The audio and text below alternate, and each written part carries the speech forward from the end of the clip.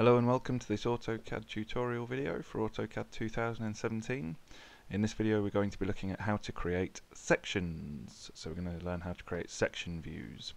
So what we're starting off with in this video is we've got an isometric drawing here of an object, some piece of tooling that might need manufacturing, and what we're going to look at is how to create a section view through the middle of this so we can see what's going on inside it.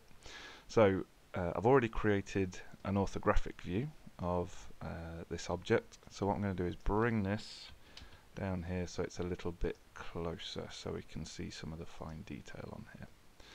So if we look at what's going on here, you can see that we've presented this drawing, we've laid it out as third angle perspective. So we've got the front view here, the end view, the right hand side of it, and the top view up here. So you can see there's some hidden detail on here. You can see where this inset is on both sides. You can see the circles here go all the way through to act as tubes, and we've got all that detail on this view as well.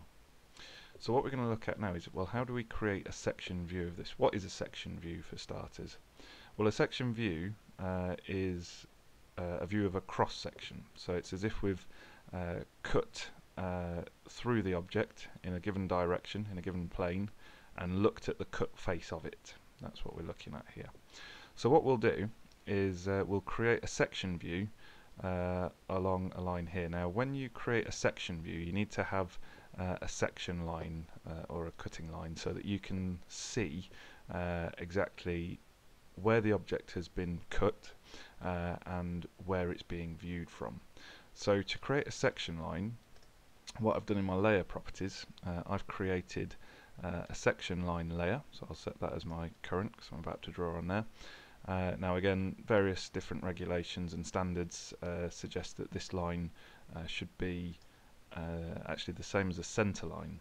It should be the same as a center line, so it would be a dash and a dot. But again, lots of different organisations will have their own method, they'll have their own way of doing this. So what we're going to do here is we're going to use a phantom line, which just to differentiate it really from a centre line so that you can clearly see what it is. So we've got phantom 2, so that's half scale for the phantom line, set as our section line. So we'll use that here. So what we're going to do is we're going to be on our section line, we're going to create a polyline. Now it's quite important to use a polyline for this for a couple of reasons, one of which is that it may be we want to include a change of direction in our section line, or it may be, or when we're just doing a straight line, we need to start it in a certain way. So what we're going to do is we're going to create a section line going right the way through the centre of this here. So let's do that now. So I'm going to pick the midpoint here, and I'm going to select my start point out this side. Now what I want to do for starters is I want to change the start and end width of my polyline, because we should have a thicker bar on the end of the polyline. So what I'm going to do is down here where it says width, I'm going to select that. I'm going to change the width to 0.5, and then it asks for the end width, and that's also going to be 0.5. So that's just for this section. So if I now draw this coming out here, I'm going to put my ortho snap on so that I get a nice straight line, and I'm going to make this just about 10 mil long, should be fine. So there's my first point. Now I'm going to select width again, but this time I'm just going to press W and space, and now set the P line to 0 and the end width to 0 as well. Then I'm going to draw my section line coming across here to about there, and once again select W. Starting width of this next section will be 0.5, and the end width of the next section will be 0.5 as well. So then we just draw this in again. If we go 10 mil, then you can see there we've created a thicker bar on the end of our of our line here. So you can see that we've created that quite nice and neatly, so that's good. Now what we need to do is think about, well, what direction are we going to view this from? It's like we're going to get a saw blade and cut along this line going through that way. So it would be like cutting down through this object this way along a line running along there. So what we're going to do is think, well, what position do we want to view this from? Now we've already got a drawing here, so what we'll do is we can modify this drawing, this front view, to become our section view. So we can have a look at that now.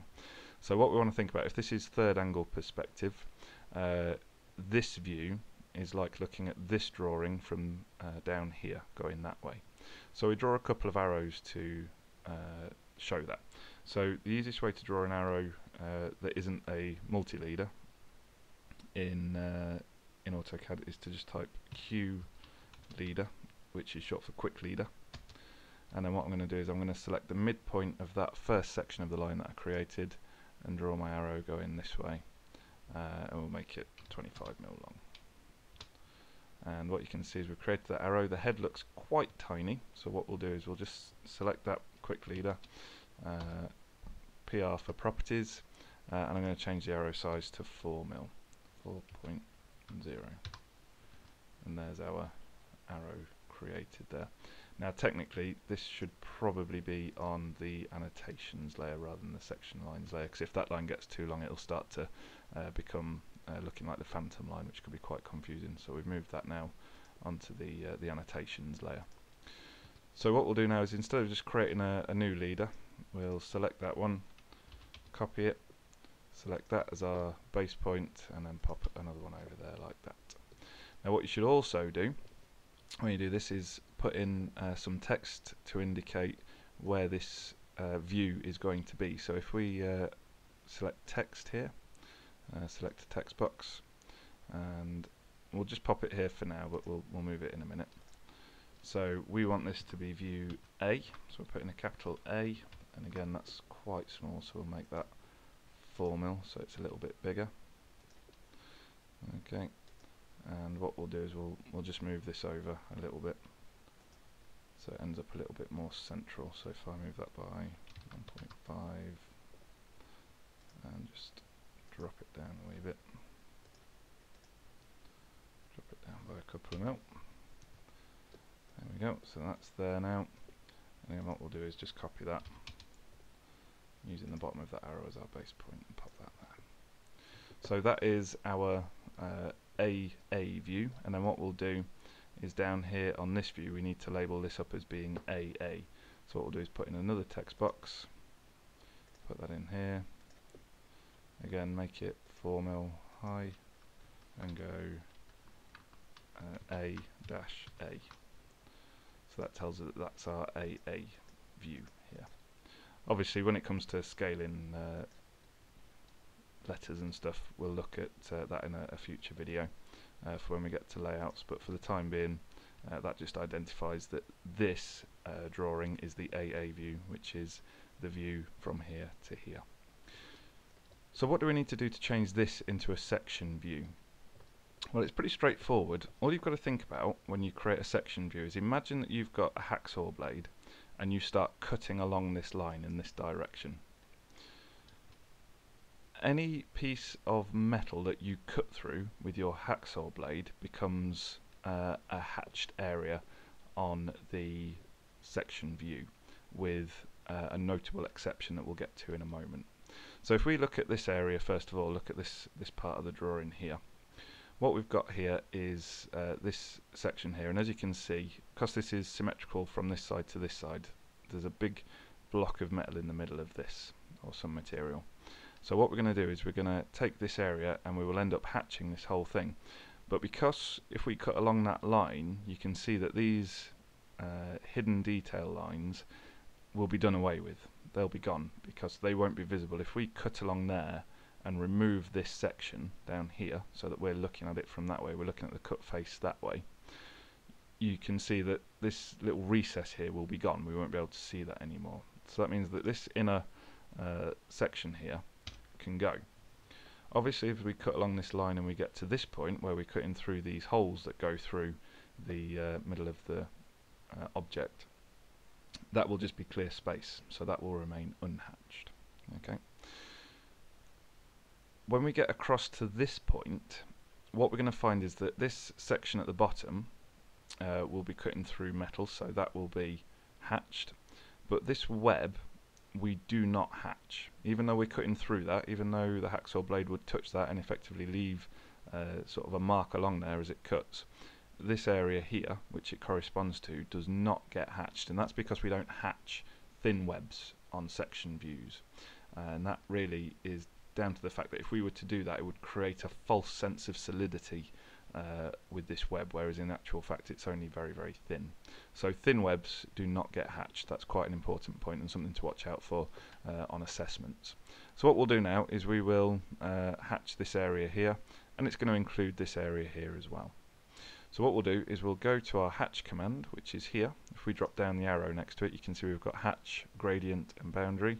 We're going to use the hatch tool, and this immediately brings up this additional tab now on the ribbon. So what we want to do is look for the particular hatching that we're going to use, and C31 is a standard one that most people will use for hatching in this instance. So we select that, and then all we do is we find the area that we want to hatch. Now you can see obviously we're not going to hatch the circle, but if you move your arrow over the circle, it fills it in there. If you pop it there, it fills it in there. If you we could fill in any one of these like this. Yep. So that's all. We can hatch anything that we want to hatch. Yep. Like that. Even on the isometric drawing, we'll be able to do some hatching in different places. So this area here we want to hatch because we would cut through that with our hacksaw if we were to cut along that line we've marked AA. But this webbed area, this area here, which is the web, we would not hatch that. Okay, so we would leave that unhatched. So if we hit close hatch creation, you can see now that hatched area has been created. Okay, so that's been completed. So that looks pretty good. So that is just a very brief introduction in how to carry out section views and hatching. There's more to this than what we've shown here, but obviously more detail will be shown in later videos. So I hope this has been helpful, and as always, if you have any comments or suggestions for things you'd like to see in a future video, then please let me know in the comments. Thank you very much. Goodbye.